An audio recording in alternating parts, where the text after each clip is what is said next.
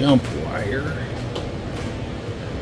All I did was put a female spade in. I'm going to plug into that number 2 port. And put a little alligator on the back of the car, back, and see if we start charging.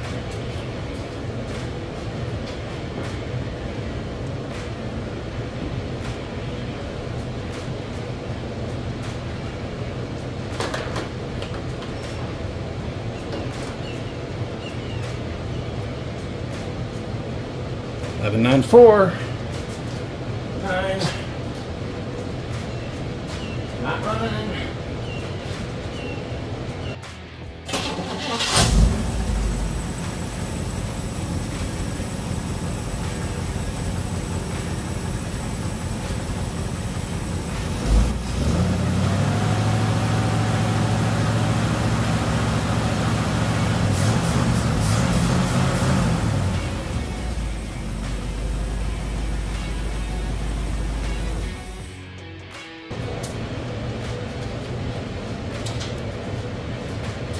Nothing changed.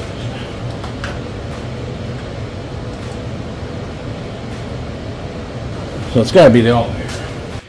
Alright guys, pulled the alternator to see what the hell's going on here. I don't know if you're going to be able to see that or not, but this is where we hold the brushes in place. And I'm putting my little keeper in there. And I can feel that thing just flopping around. So I don't know if the spring popped out or what. As you can see in the picture there, should just be a solid block in the way. So I think something happened in there. I'm going to go ahead and pull these 4 screws and slide this all apart again and see what's going on with them brushes and see if that's why we ain't getting charging. Alright, I'll be back. Yeah guys, I don't know. Took it apart. Got it back in there. Same shit.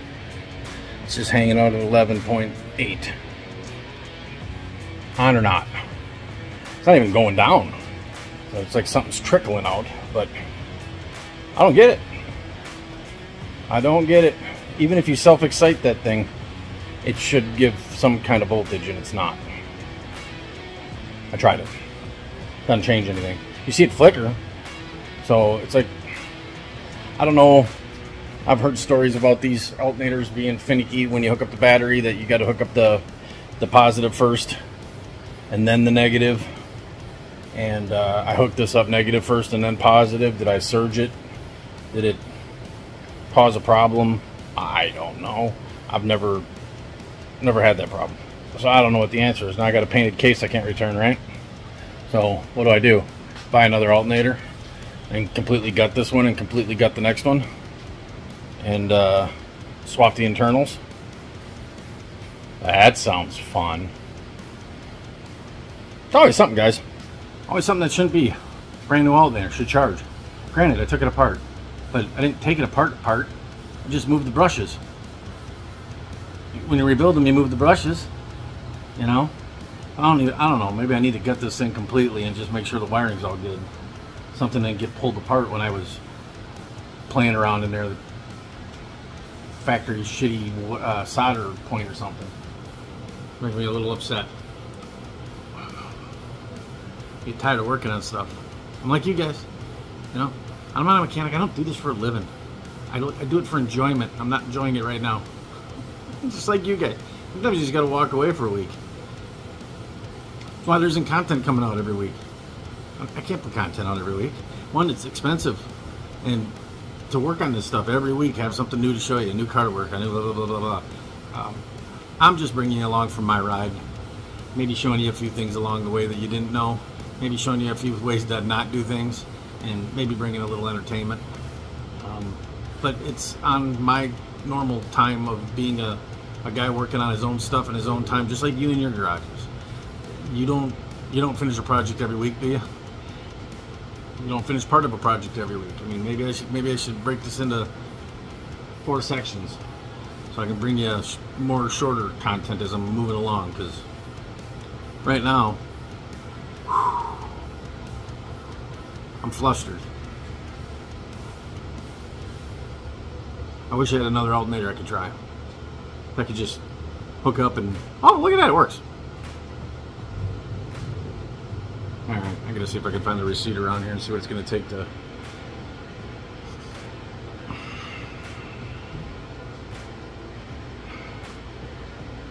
I'll be back when I'm back. Another day, another frustration, right?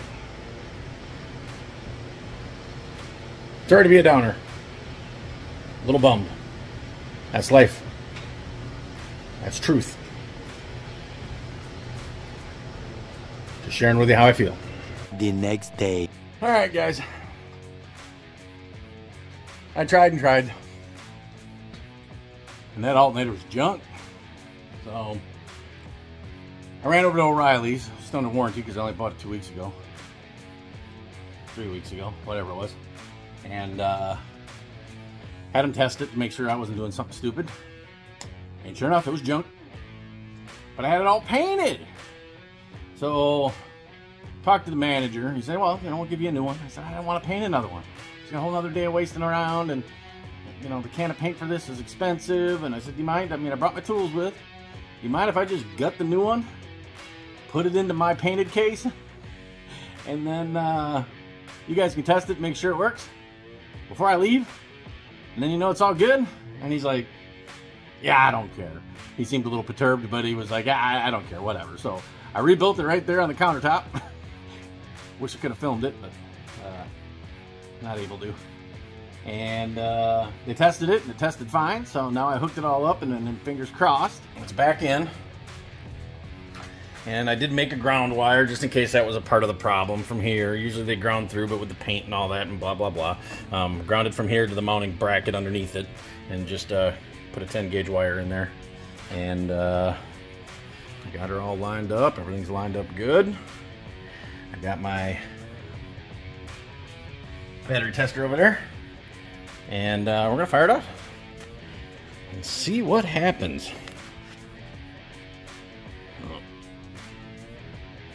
Excuse the reflection. Oh,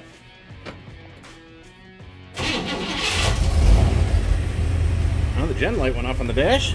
That's a positive.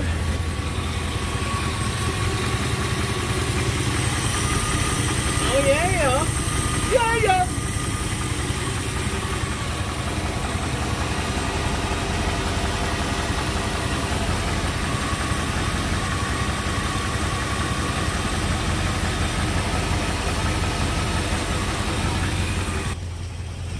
I think we're good. I think we're good. So, shut it off before I get choked out. Oh, that feels good after, just after getting beat up on that stuff. Brand new alternator. Doesn't work. I wonder if it's something you did. Not much I could do. I mean, I didn't disassemble that whole thing, other than the brushes had to be put back in, but you take it apart like that, it's simple. It's how you rebuild them, for crying out loud. You're telling me, there's nothing to it. And maybe I hooked it up wrong, like I said, running the battery back and forth, different, putting a positive on last instead of first, and blah, blah, blah, but I've never had that happen to me before. I don't know if it's just cheap junk. I'll tell you one thing though, when I was rebuilding that one and I took the one apart that they were going to give me for the new one, they had the brushes in backwards. Professional alternator guys, the brushes are a square block this long, and they have a copper cable that comes out of them, and the copper cable is towards one end, and they had that copper cable on the wrong side. And the reason being that it's wrong is those carbon brushes, they slowly wear down and get smaller and smaller because the spring keeps pushing them towards the stator that they're running on. And if the copper cable is right up towards the end, it's just going to wear down in like a year, and then it's going to cut the wire. Workmanship, and some might have been made on a Friday, and they were hurried to get home, but they put the brushes in backwards. Wouldn't hurt the runnability, but longevity would be hurt. So who knows what was wrong with that other one? Could have been something else, made on a Friday and done wrong. So anyways, enough of me yammering on and on. Next thing is I gotta figure out these tie rod ends so I can get the alignment, and then we can go for a ride. Yeah. So today is the day I'm gonna. I don't have a lot of time left today. I got my mother's birthday party to go to. We're taking her out to eat, celebrate a couple of weeks past her birthday, so when everybody could get together, and we're all going out for a family dinner and celebrate her birthday. So we're doing that early tonight. So I only have a couple hours today, and then we're gonna go ahead and work on it tomorrow. But the plan is, I'm gonna get it up, and I want to look at the adjuster sleeves and see where the tie rods are landing, because the tie rods and the adjuster goes on. Here's a tie rod, here's a tie rod, inner outer, and when you do that adjuster, they do this, and if these are adjusted, which is what it looks like to me, and from what I've read, a lot of guys have the same problem, where everything's towed in because the adjusters are on the back. So if you shrink them, it'll bring the toe out, which means if you tighten up, it'll pull them in, the back's in, which will point the fronts out. That's how adjusting alignment works. From what I've heard, and from what these look like, they're adjusted a lot, almost all the way in, which means these are going to butt. And if these butt, there's no more going in, right? So we need shorter tie rods. Well, I think what we need to do, and what some of the guys have talked about, is take 1.5 inches off each tie rod. And then that's 3 inches in the middle here. And that'll give me 3 inches to go in some more.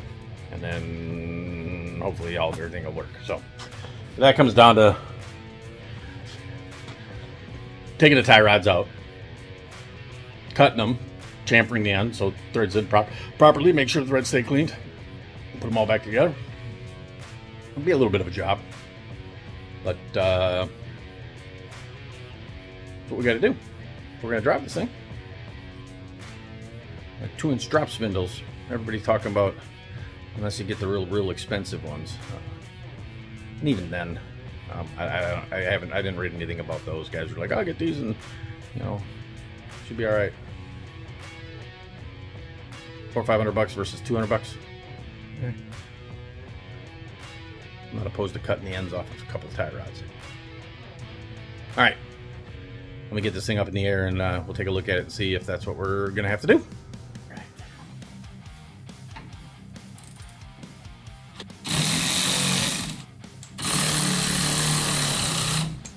As you can see,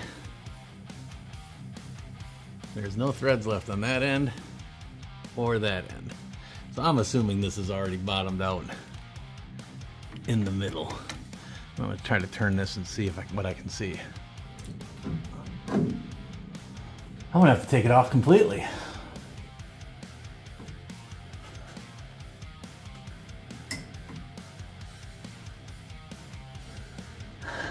We all know how easily these all came off. I got the right tool now though.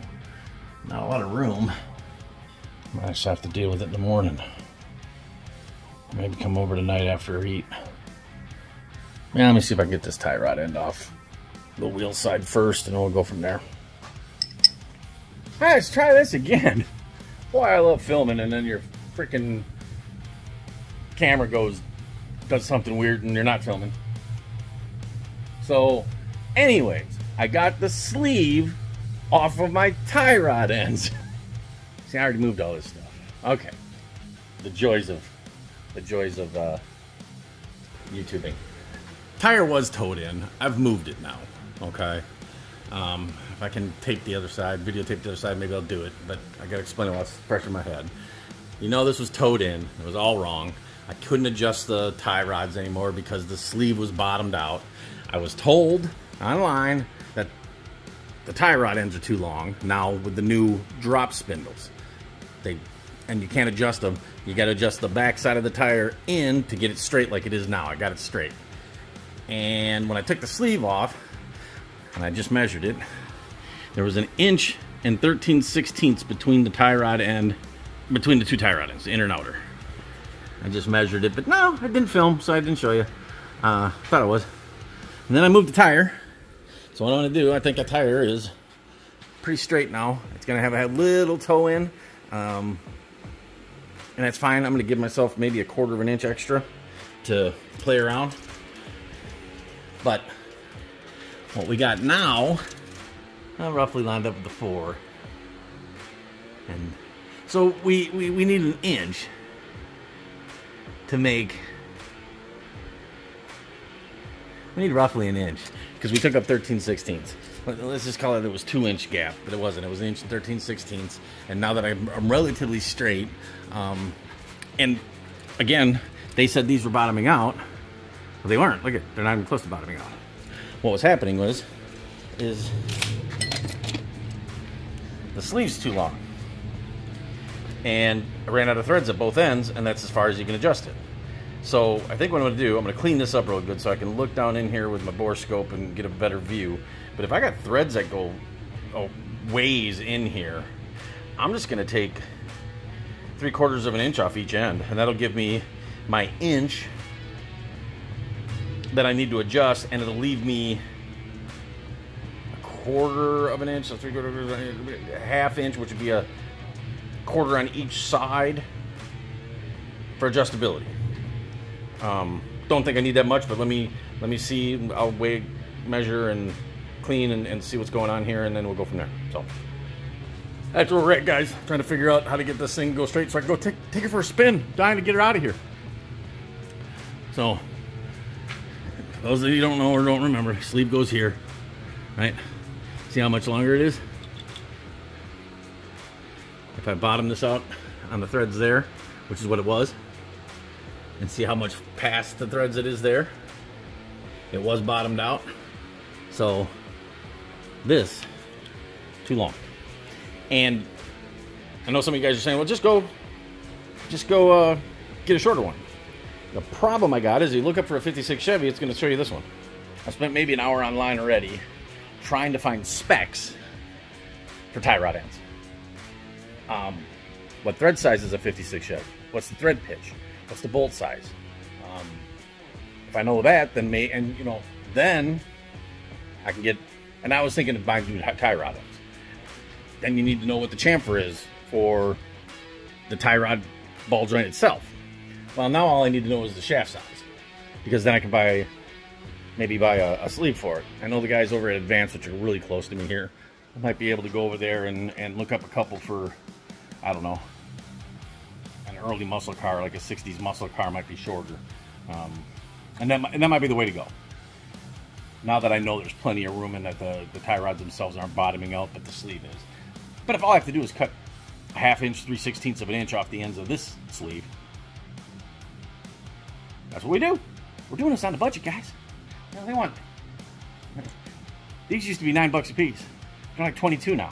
That's 44, one for each side. Again, not a lot of money, but it all adds up. I mean, I'm saving $40 here, $100 there, $100 there, $300 there, on all this little stuff.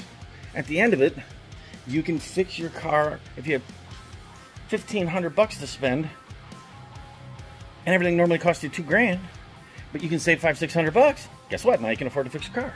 Now you can afford to customize it. Now you can afford to do the next thing. So you do it on a budget. That's what I do. That's what I do around here. At least what I try to do. And still be safe. You know, all of these old tie rod ends, I took them out. I showed you earlier. They're all very tight yet. The only thing wrong is the boots are a little cracked, but they're still pliable. They're still holding grease in there. And I've said it before and I'll say it again. For those of you that haven't heard me, I put new ball joints in my S10, and 6 months later the rubber was dry rotting and falling out of them. AC Delco brand. These are the original ones in here from 1956, and the rubber ain't dry rotted yet. It's got, each one of them's got a little crack on them where the grease is coming up, but other than that, it's holding grease. And they're not loose. They're all got the right amount of play. Why would you replace that just to replace it with something you know, that I know damn well, from what I've been running into recently with the crap and shit that goes on from China to here? Why would I replace it with something brand new that in 6 months is going to be garbage? And I'm not even driving it that much. Versus something that's been on there for almost 70 years? 68 years. I know my dad never replaced the ball joints on this. The cotter pins look original. So, why would you guys? And even if they're not bone original, I've been in my family for 40 plus years. Okay? That means they were replaced sometime prior to that 40 years with quality stuff that's lasted 40 years. Okay? Why change it? And then end up with garbage that you have to change again in a year. Stupid, in my opinion. So, what we're gonna do, clean them up, lube them up, sleeve them up, put them into use. So, I need some adjustability because I'm gonna get these by eyeball where I want, up in the air. And then I'm gonna drop it on the ground. But I'm gonna do my string trick, which you put a string down the side of the vehicle, and then you measure when you get down here that you know you're perfectly straight. You measure the inside of the rim and the inside of the rim to the string. And I give myself an 1/18 of an inch, boop, that way, toe in. 1/18 of an inch toe out, so that's a 1/16 of an inch. 1/16 of an inch both ways, which is a total of an 1/8 of an inch movement. And that is good enough to drive on without an issue. And if everything's good after the test drive, then I'll take it to the alignment shop and actually get it aligned proper. But the last time I did that, took it to the alignment shop, and the guy was like, "Is there a reason? Or the tires wearing?" I'm like, "No, I got brand new tires, I got brand new suspension in it. I just eyeballed it and then did the string trick." And he's like, "Dude, your alignment was, I mean, we had to adjust it, but it was within specs. We moved it a little bit to make it dead into specs." So it's a good, easy way with these cars. They're simple, and I want them to check the caster because of the drop spindles, and they'll make sure that that's correct too. But the caster to me looks fine. It really does. Everything looks like it's sitting good. So we'll just make sure the thrust angle and all that stuff, that everything's just lined up exactly like it should. And it's over 185 bucks. But good enough to get her done. All right, let me clean up these sleeves. I'm gonna throw them in my parts washer and let them soak for a little bit. I'm gonna get the other one off. I'm gonna get this one soaking, get the other one off, and yeah, figure out if I'm gonna be able to cut them or not, how much thread there is. So I'll be back. A few moments later. Well, that's good news. I don't know if it has to do with this being a factory power assist vehicle, but check this out. I have a shorter sleeve on this side. That sleeve is a lot shorter. Yeah, so I don't have to mess with that one. I'll just loosen it up and tow it in, tow it out. Looks like I got enough room. There's more than enough room there on both sides. That side looks like it's got actually more thread. So if for some reason this bottoms out, sucking it in, I can take the tie rod off and turn it in so I can even up the threads. As long as they're not bottomed out in there, which they shouldn't be. So, all right, that's a bonus for today, at least. So I only have to deal with one. All right, this is my dusty little hole that I have. I am going to cut 3/4 of an inch off each end of this using the bandsaw.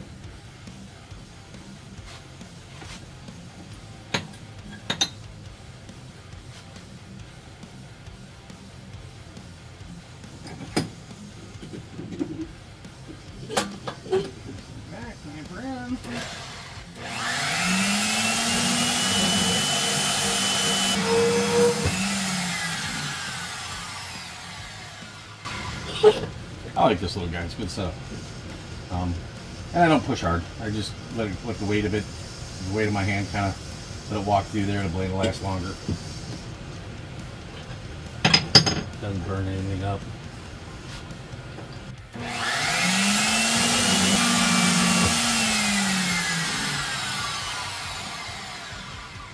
Yes, it would cut a lot faster than that if I pushed harder. And no, it wouldn't really hurt anything. Find that happy medium, but my blades last a lot longer doing this, and I'm not impatient. And this isn't really that hot now. Push through, it gets hot. This will get hot. Just a little chamfer. No rough edges. That's it. First things first. What side is what? Because there's a left thread and a right thread. There we go. First time.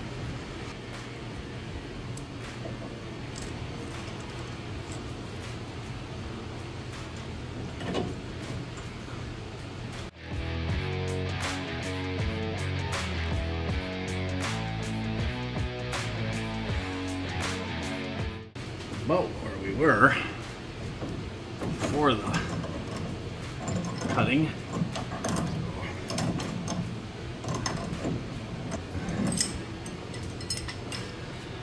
Problem is that the threads don't go all the way through, so I don't know. So I think this is gonna come off. I'm gonna take a 3/4 of an inch off that, maybe an inch. Same on the other side. So, because I can already feel it's bottoming.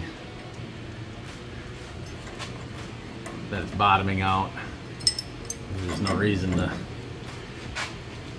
Yeah, it's way too tight. So that's about where it was last time. That's alright.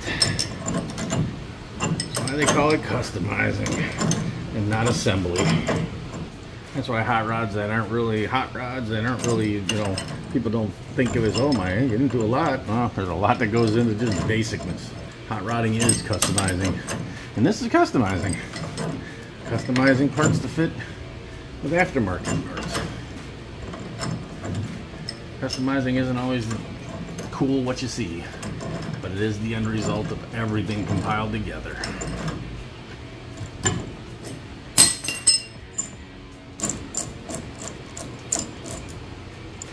First one's first. Hang on. Yep. About where it was. Take it off. Alright. 3/4 of an inch off both sides of the sleeve. You saw that. I didn't have to show you doing it again. Exact same process to do it off the tie rod itself. Now let's see if I got enough room.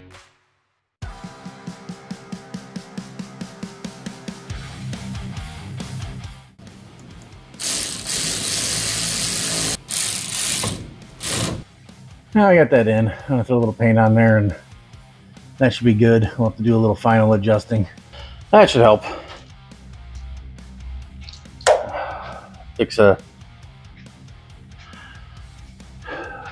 what we got there going on. Got to grab a couple of screws for the for that adjuster sleeve. It's a little, it's the screws that tighten everything up starting to strip old, so get that buttoned up and we'll be ready to take her on to the next part, which is taking her for a spin. So getting close, guys. Takes forever, you know. Take her for a spin. Starting to get hot out now. This video has been made over the course of a couple of months. It was only supposed to be a couple of weeks. It's been a couple of months. Finances, things of that nature. So waiting on parts, waiting on things. So yeah, we'll take it for a spin and then make sure everything's copacetic, and we'll just have to wait, do some detailing on it. Like and subscribe. You'll be notified when we're working on new cool projects. All right, thanks guys. Bad Rat Garage. And don't forget, don't wait for your project to be perfect to enjoy it. Do a little bit, get it out, drive it around. Remind yourself why you like it, get motivated, put it in the garage and do the next thing. Till next time, guys. See ya.